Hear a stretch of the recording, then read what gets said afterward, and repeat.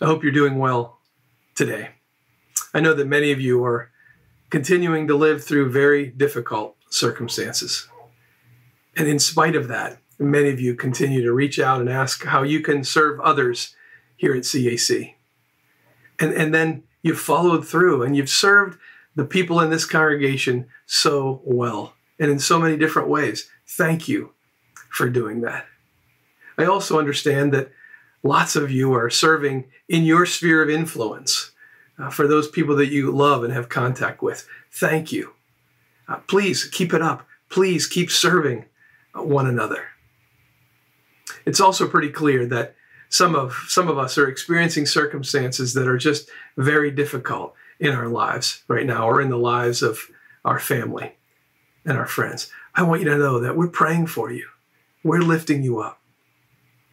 This morning I read a story in Mark about Bartimaeus, the blind beggar.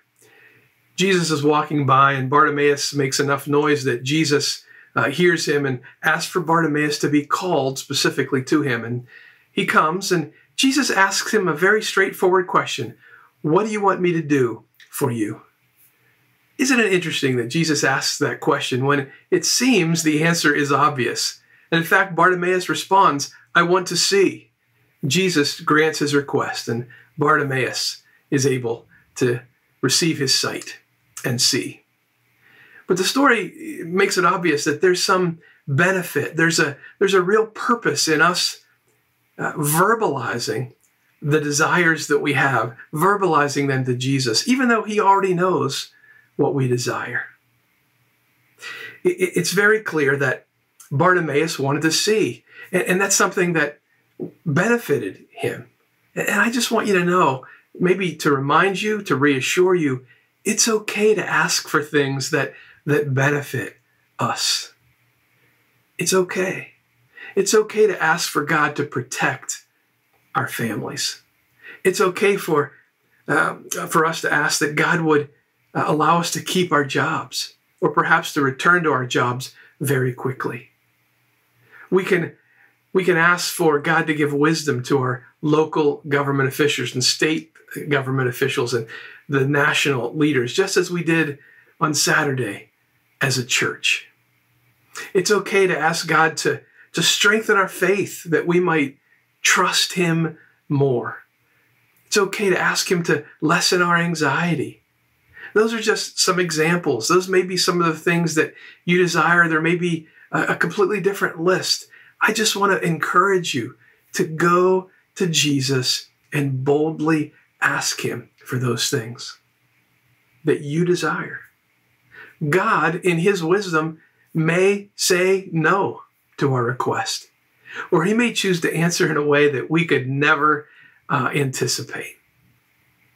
But really, I want to encourage you today to go to Jesus in prayer and respond as if he was sitting in front of you saying, what do you want me to do for you? Pour out your heart to him. Be open, be honest, and you can be bold. Ephesians 3:12 tells us that. It says, through faith in Jesus, we may approach God with freedom and confidence. Another version says, through him, we have boldness and confident access. Because we have a relationship with Jesus, we can go to him and bring our requests to him. And we can do it with confidence. We can do it boldly. I hope you'll do that today. And then I hope that you will let me know how God answers your bold requests. Like so many of the other pastors have stated, I miss being together with you all. It's sad to not be able to come together as a body physically and worship and praise together. But I look forward to being able to do that, hopefully one day soon. Until then, may God bless you. Hey CAC, thank you so much for watching and tuning in for one of our video logs. We're going to try to pump out a few of these each and every week. to encourage you and to continue to keep digital community alive. We'd really appreciate you following, and subscribing to our Facebook page, Instagram page, and YouTube to keep up to date with all the content that we're putting out. You wouldn't mind giving us a share as well on Facebook to have your friends and family be able to see these video logs as well.